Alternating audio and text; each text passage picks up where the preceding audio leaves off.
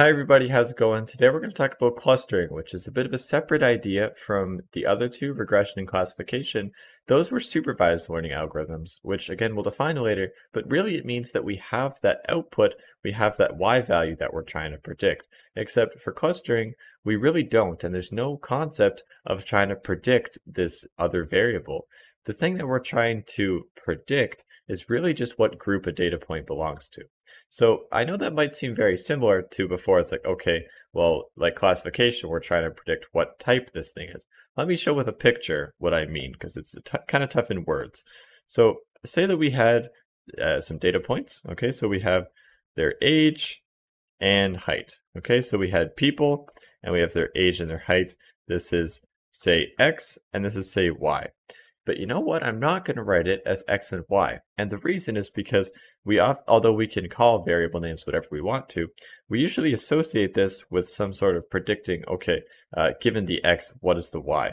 Except we're not doing that. We're doing, just call this X1, and this is just X2, which means we have data points, and for all of these people, it's just information about these different people. Let me give a different color.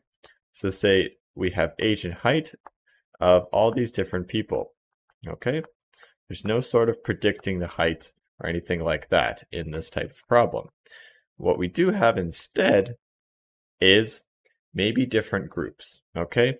So let me write at the top, clustering is predicting, and yes, we're still kind of predicting, but it's not some sort of variable. It's just predicting what group something belongs to, okay? What group each data point, okay, what each data point belongs to. And that's a lot different from trying to say, okay, let's learn the pattern of, what group these are, what group these are, what the group these are, and then given some other people, like before, we have, okay, so some unknown people, and we're trying to predict what group those are. No. We have our data points here, and we have, sorry, it got cut off. We have just these people, that's it. And we're trying to group them. So say their groups were something like this. It clearly shows that maybe we have three different groups. We have like a yellow group, a green group, and I'll make it a red group. Okay? That's what I just did is exactly what we want our clustering model to do. And that's all it's going to do. Yes, technically there's some weird stuff where you can use predicting for new data points later, except this is pretty much the task, which is just trying to say for these particular people what group they belong to. Why is that of interest to us? Well, for age and height, that's, you could still say there's different groups where it's like people that are about this age and about this height, except let me give you another example. Straying away from our variables from before, actually, yeah, that's fine. Okay, so let me do instead the weight and height of people. Okay, so if I had weight and height, okay, and then if I have this on a plot, maybe, for example, we had two groups of people. Okay, so we have something like this, and we had people over here. So you can interpret this very easily as if we were to group them, I'd say, okay, who's in green? Who's in yellow?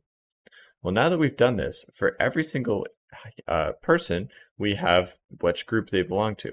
Say that these people, say that this was our group of people, belong to, so if they all go to a fitness club, okay? So they are fitness or gym memberships, okay? Fitness, gym customers, really. They're people that work out at a certain gym. So we at the fitness company might want to know what group they belong to, because then we could have, say for each person, we could say, no, we highly recommend that you guys, or you people, you use the green equipment, and you guys, no, you should use the yellow equipment.